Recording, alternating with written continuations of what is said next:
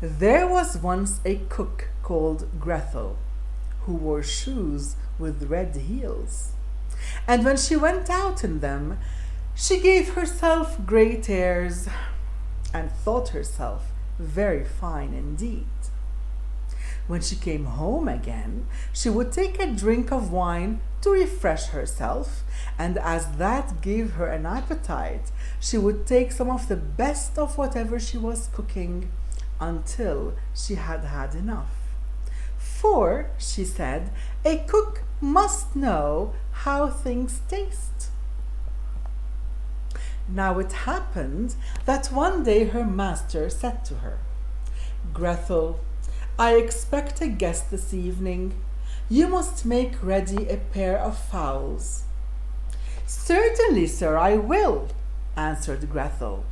So she killed the fowls, cleaned them, plucked them, and put them on the spit, and then, as evening drew near, placed them before the fire to roast. And they began to be brown and were nearly done, but the guest had not come. "If he does not make haste," cried Grethel to her master, "I must take them away from the fire. It's a pity and a shame not to eat them now, just when they are done to a turn." And the master said he would run himself and fetch the guest. As soon as he had turned his back, Grethel took the fowls from before the fire. "Standing so long before the fire," said she, "makes one hot and thirsty, and who knows when they will come? In the meanwhile, I will go to the cellar and have a drink." So down she ran, took up a mug, and saying, "Here is to me," took a good draught. "One good drink deserves another," she said, "and it should not be cut short." So she took another hearty draught. Then she went and put the fowls down to the fire again, and, basting them with butter, she turned the spit briskly round. And now they began to smell so good that Grethel, saying, "I must find out whether they really are all right," licked her fingers and then cried, "Well, I never! The fowls are good! It's a sin and a shame that no one is here to eat them!" So she ran to the window to see if her master and his guests were coming, but as she could see nobody, she went back to her fowls. "Why, one of the wings is burning!" she cried presently. "I had better eat it and get it out of the way." So she cut it off and ate it up, and it tasted good. And then she thought, "I had better cut off the other too, in case the master should miss anything."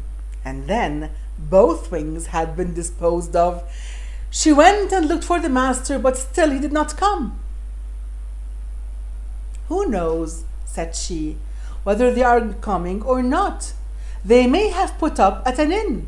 And after a pause, she said again, "Come, I may as well make myself happy, and first I will make sure of a good drink, and then of a good meal, and when all is done, I shall be easy. The gifts of the gods are not to be despised."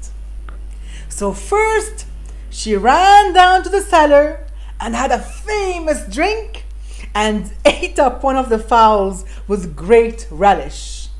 And when that was done, and still the master did not come, Grethel eyed the other fowl, saying, "What one is the other must be. The two belong to each other.